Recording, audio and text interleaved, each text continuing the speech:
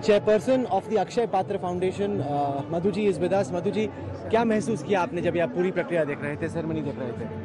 This is a very historical event, a divine event, where the divine descent of Lord Ram into the deity, who is going to reside here and radiate peace, love, prosperity for the entire world, not only India. A new era can happen only by a divine mercy. What was interesting to me was how temples from both the north and the south, the east and the west, representatives from everywhere were brought here today. Yes, definitely. You know, that's the wonderful organization that they have done here, and I can see that the vibration, the Ram consciousness is vibrating everywhere in everybody's mind.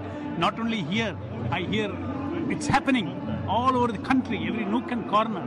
So this Ram consciousness is what, finally consciousness is what changes people, not stone temples.